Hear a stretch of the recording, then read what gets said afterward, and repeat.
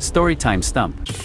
Have you ever done something you just can't explain? About a month ago, that's exactly what happened to me. I tried giving CPR to a headless woman, and I lost my job as a firefighter because of it. This all started when my department gets a call for a fire on the 14th floor of a hotel. So we all load up in the truck and get over there. When we get to the hotel, it's completely evacuated, and even though the fire is 14 stories up, the lobby is filled with smoke. There was no way to tell where exactly the fire was. So me and the 3 other guys just had to start on the 14th floor and check every room. We were the first truck to arrive, so the 4 of us split up since there are over 30 rooms on the 1 floor. I checked the first 5 rooms and nothing. Weirdly, they're all smoke-free, with no signs of fire at all. But when I got to the 6th room, that's when everything changed. As soon as I opened the door, I was hit with some of the thickest smoke I had ever experienced. I could hardly see 3 steps in front of me, so I thought I had found where the fire was. But as I started looking around, I couldn't find any signs of an actual fire. No heat, no smell, and I couldn't hear any crackling. I was about to go to the next room when I saw her. There was a girl laying on the bed, and she seemed to be unconscious.